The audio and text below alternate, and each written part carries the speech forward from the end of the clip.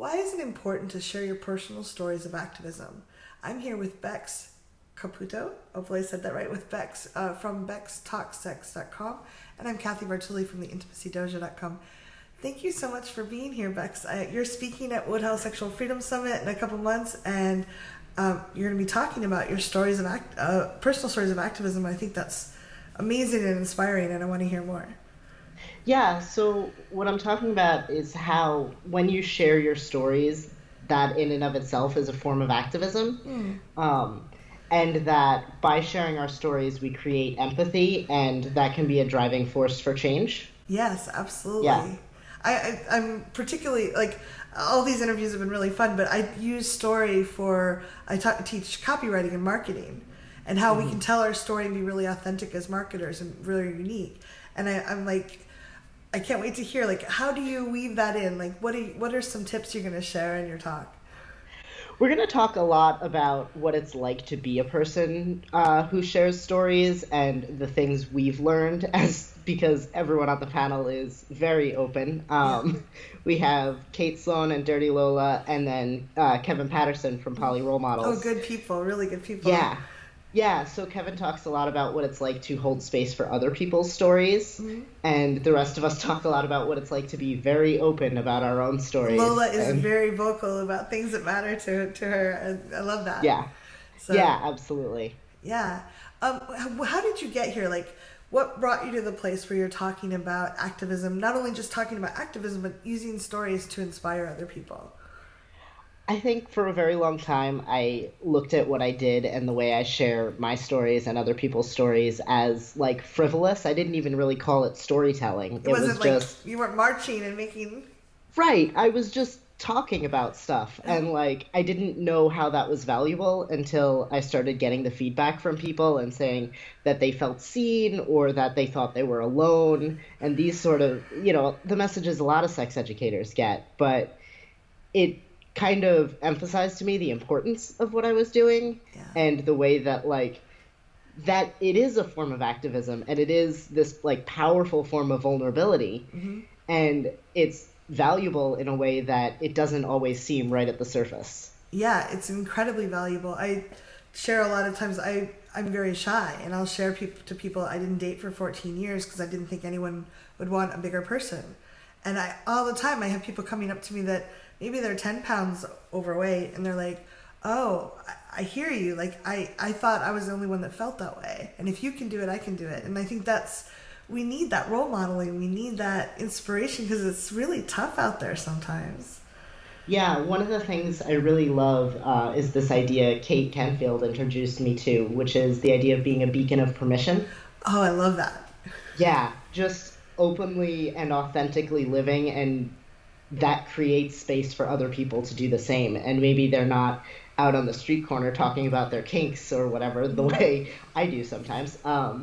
But they you demonstrate with the toys hanging behind you. I love that. Hello, welcome to my room. But yeah, maybe it doesn't look the way it does for me, but seeing other people doing it gives people a moment to be like, oh, that thing that I thought was weird or scary or shameful is okay. Because if this person can talk about doing it, then maybe I can at least do it. Yeah. Well, I remember, I think it's levels. I know that when I kissed a girl and I liked it, so I thought I was a lesbian, and it was so hard to tell even one person. And then I realized I was more pansexual and poly, and there's levels. And now I'm, out talking about sizes and other things. It's I feel like there's always a next level of vulnerability that we can go to. And even someone speaking about the fact that they enjoy sex is activism. It's a way of saying, no, we get to enjoy this. Me too. Yeah, absolutely. And I find on the other end, as the person sharing the story, like you talked about, sometimes it's terrifying to tell one person. But then you tell 2 people and 3 people, and now you're just talking about it, because, the world didn't implode the first time. Yeah. So I guess I can just keep doing it. Yeah. And that's really powerful for me. A lot of times I'll tell stories through humor because it's the easiest way for me to be vulnerable, but also I feel like it's engaging and people will listen if they think they're going to laugh, right? Yeah. But there have been times where I'm like, oh, I can't talk about that. I can't tell anyone that.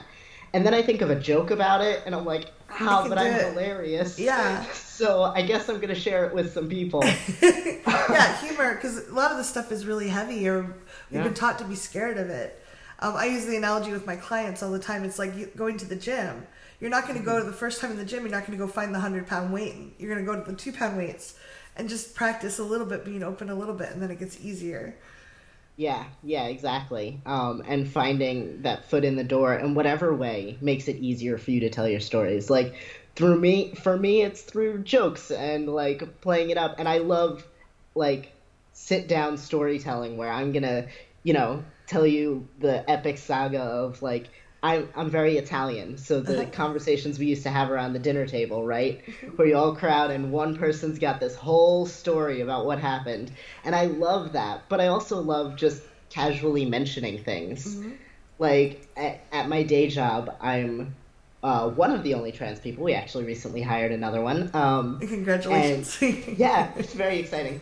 Um, and like I'm poly and I'm kinky and I'm open about all those things. And the number of times my coworkers come to me and they're like, "So, about that thing," Yeah. like pulling me into the corner or whatever.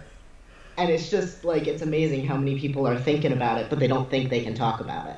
If you're the one, like, people come to me for sex advice at work all the time, and I'm like, I mean, I do teach this, but there's a lot of really good people out there, and they're like, Yeah, but you're here, and you've heard, we know you, so it feels safe, I think, yeah, safer.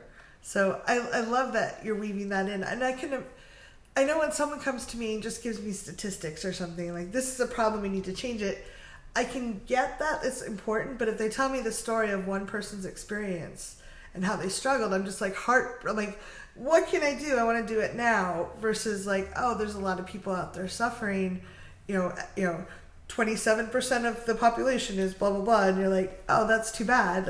We should do something yeah. someday. Versus, here's this one person struggling. This is what they felt. Can be like, let's do some. Let's make a difference.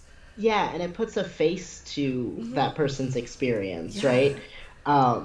Like again, in my day job, the little ways that, because I wasn't trans or I didn't come out as trans when I started working there. Yeah. So watching the way their language has changed just through knowing me Yeah. is like, because I'm putting a face to it. Like it's not like they actively disliked trans people. They just didn't know. And they learned so much and they care so much more Yeah. just by knowing There's so someone much who fear experienced around that. if you don't know anyone. Our brain makes stories up that they might be scary or different, and then you meet some people and you're like, oh, they're human, just like they have the same kind of Yeah, thing, and it's personalize it so beautifully. yeah, yeah, So, absolutely. oh, your panel sounds amazing. I'm Um, really excited. can you tell me why are you excited to share this at Woodhull? I love the space, so I'm curious why. I I love Woodhull. So Woodhull was one of the first conferences I went to. Uh-huh. This will be my fourth or fifth year there, I think. And it's just a really, really great event for me. It's the one time a year I get to see so many of these people because, like, so many people that matter to me all kind of congregate for this one event. Hmm.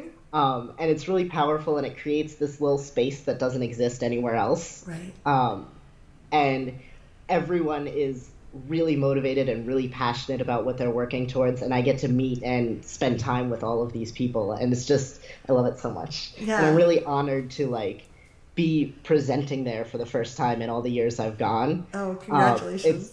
Yeah, it's really, really exciting. And I was really glad that they accepted my panel, and it's Yeah, gonna be great. I know the competition. There was a lot of competition this year. So, Yeah, yeah, I love the warmth there. I go to a bunch of different conferences. It just feels very warm, and people really want to help each other. And yeah. so the networking, I'm very shy. So I'm like, am I going to fit in? And I loved how people were like, no, come sit with me, or like, what are you doing? It was just really fun for me. Yeah, it doesn't feel like capital N networking, right? It feels like socializing Yeah. and spending time with all these people. And you're making all of these really valuable connections when you do that. But it doesn't have like the pressure that like networking events sometimes have. Yeah, no, that's great. I can't wait to see you there. Before we send people off to go register for Woodhull if they haven't already, what's a tip if someone wants to get better at being an activist or sharing their story, or like what would you tell them? How would they start? take baby steps, like you were talking about earlier, right? Share one thing with one person that you think is interesting or helpful or part of your experience. Also, like, reflect on your own experience, because it's easy to forget all of the ways that we are different and all the things we stand for, and reflect a little bit and see what stories you have to tell and which ways you can kind of share that with even just one person.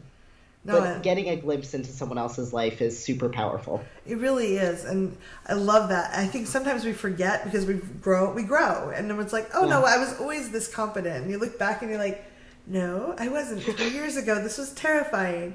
And like going back and linking to the journey can make the story very engaging for people, because we all struggled. So thank you so much for sharing this and for putting this together. I think this is going to be so powerful.